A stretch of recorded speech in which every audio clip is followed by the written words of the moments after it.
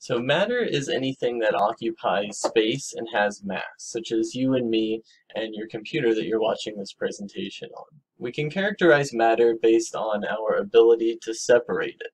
So things that we can separate physically, and by physically I just mean by hand, such as by filtering or something like that, we consider heterogeneous or non-uniform. That means it's very differently distributed.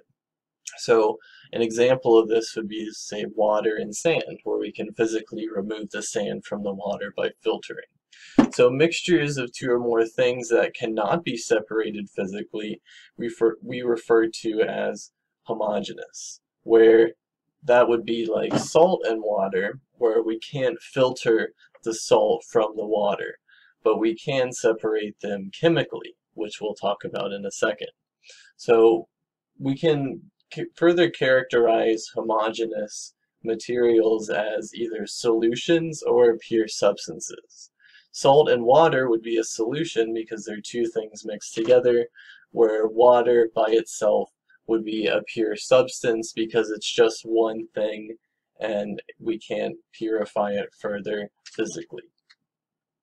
So we can further characterize pure substances as either compounds or elements. A compound is anything that's made up of more than one atom bonded together, can be from one element or different elements, whereas an element is the most basic unit of matter and we can't break that down. So if we wanted to look at these pictures and determine which one of these guys is a pure element, well, if each different kind of atom has a different color, we want to look at one where there's all the same color. So that would be A. If we wanted to look at a mixture of two elements, well, we want to look and see where you have two separate elements but not compounds, and that would be E and F, where we can see they have spheres of two different colors there, but they're not bonded together, so we consider that a mixture of two elements and not a compound, because remember, they have to be chemically bonded together to be a compound.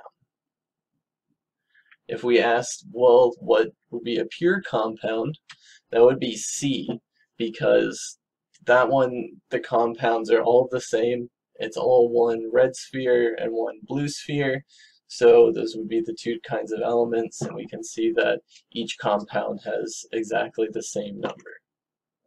And lastly, a mixture of an element and a compound, well, we can see, well, those are going to be our last two, B and D, because we see one compound there, which is your red and your blue sphere together, and then an element could be either single blue spheres, such as in D, or two blue spheres together, because remember, an element, they can be diatomic, such as H2, N2, so if it's the same atom bonded together, we still consider that an element and not a compound.